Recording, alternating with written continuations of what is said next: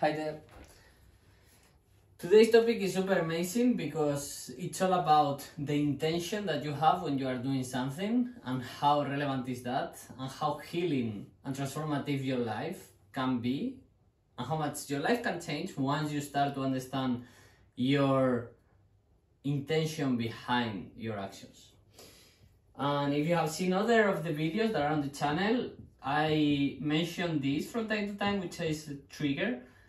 Trigger is the event or situation that is eliciting, that is provoking a response in your physiology and in your psychology, that is making you behave in a certain way that you cannot fully understand. Like a trigger, for example, is so something that is very clear and unconscious also is if you see a snake, the snake is the trigger and then your response is fear. Okay, so let's put this to make this a bit more clear.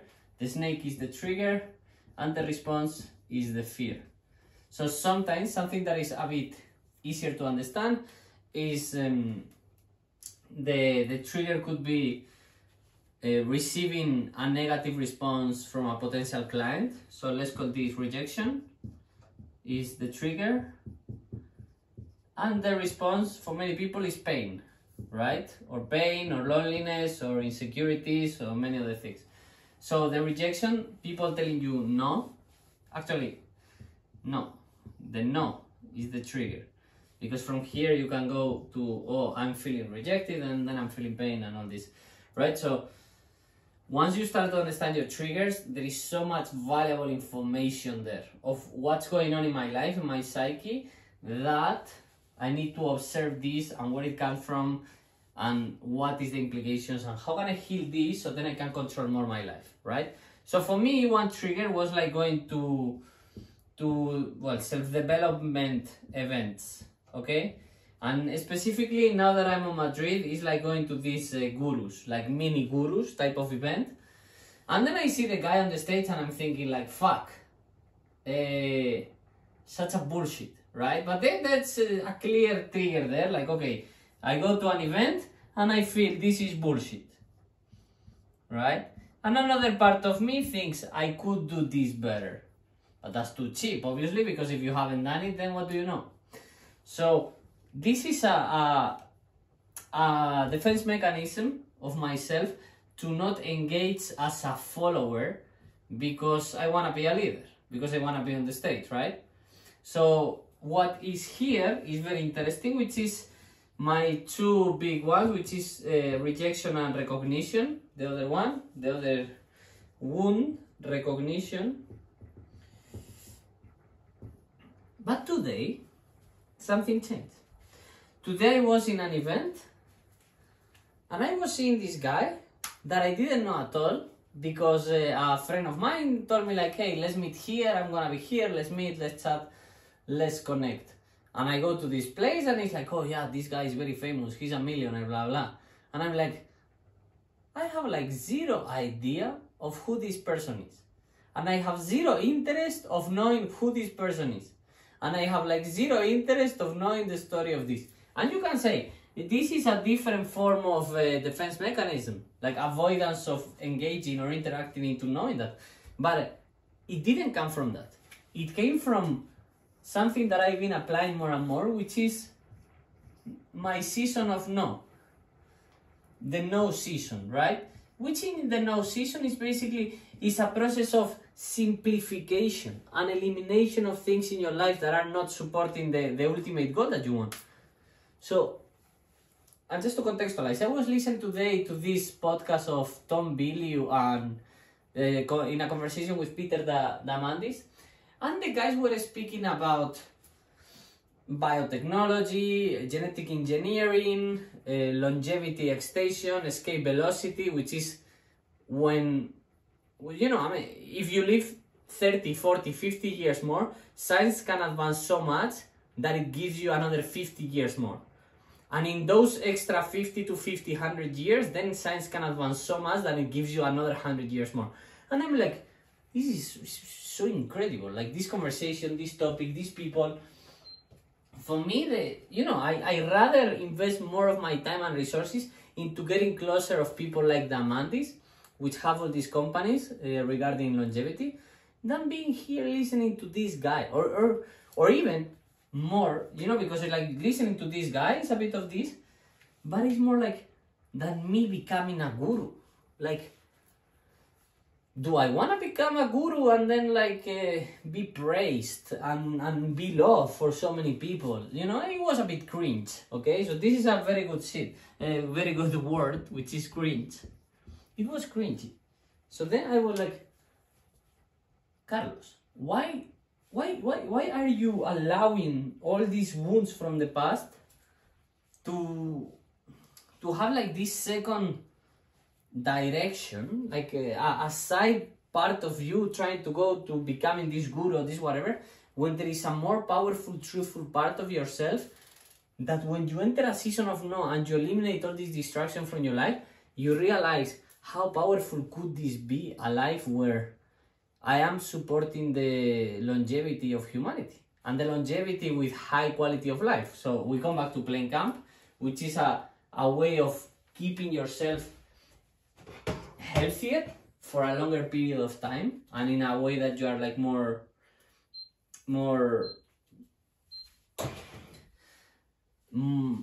healthier, and in a way that you are more enjoying your life basically, and in a way that your brain is evolving as well. So that's the role of playing camp into all this longevity, because at the end of the day, playing is the activity that children do, and those that keep themselves youthful keep on playing. So it's not only longevity, it's been remaining young, basically. You know, in all these years, like we are speaking about lives of 100 years, 150, 200, so remaining young, these 200. So this could be my role with the Plain Camp.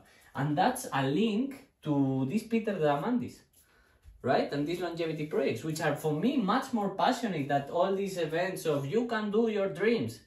It's like, yeah, man, you can do your dreams, but then you have to work a lot. So, you know, you eliminate a lot of your limiting beliefs and your limiting stuff to go to these events. You can do whatever you want, fantastic. And then you go to do whatever you want, and then you realize that you have to work like a decent amount of your time is invested into work. So then it's like, you know, they build this dream, and then the dream becomes sometimes a nightmare, right? So it's like it's easy to sell, hard to implement. So, but it's fun. That's why it's cringe for me, because it doesn't feel truthful or real. It's like, yeah, I'm going to tell everything that you want to hear, and then the truth is like, it's going to be hard. Anyways, but I mean, it's my truth, I don't know. Maybe there is someone else on the internet that is telling you that it's going to be very easy and everything is going to come so easily for them. Maybe. My experience is like it needs a process of iteration to the person that you are. And in many occasions, that process of iteration is about eliminating part of yourself that are not serving you.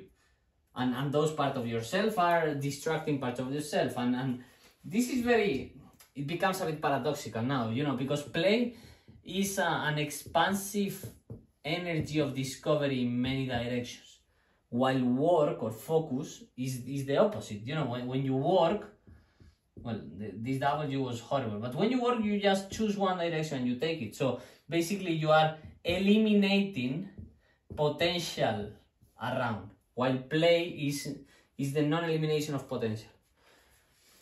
So, you know, when someone tells you work and play becomes the same, and this is like, yeah, but it's an iterative process. An iterative process is in circles in many occasions, because you end up being in very similar points, but in different levels of expansion. So you know, you are like, okay, now I'm going to focus only on this, and then you arrive here, and you're like, okay, I can play again, I can do different things, but it's within a domain. So it becomes a fractal as well. This might be a bit complicated. I will make more videos making more clear these concepts over here. But long story short, today I was able to heal big parts of my own recognition and rejection wounds. It's like, once you start living from abundance, rejection is ridiculous. Like in women, in money, in opportunities. It's like, brother, there is infinite. Like, and this happened with the Mind Valley as well, you know, like I was there in Mind Valley, and then they told me like, Carlos, you cannot do playing camp here, and I was like, fine. But that experience helped me to realize like how many things are out there that I don't know of, right? And it's infinite. And the same today with recognition was like, I don't need these people to clap me. I don't need these people to cheer me up or anything. Like, I understand fame as something useful. It's a tool. It's a mechanism of communicating to a bigger audience. And money, very similarly, I'm not attached to money. For me, money is the energy that I can utilize to expand the impact of playing camp. And yeah, that's basically it.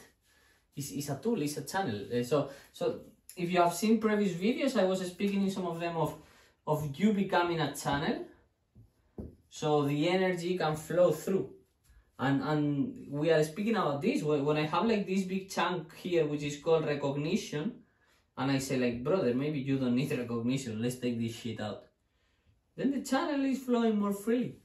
And when I don't have the fear of rejection, because it's like, brother, there is infinite amount and there is an abundance of possibilities, opportunities, women, money, clients, whatever on this planet Earth. Then it's like, we take this out, the energy flows.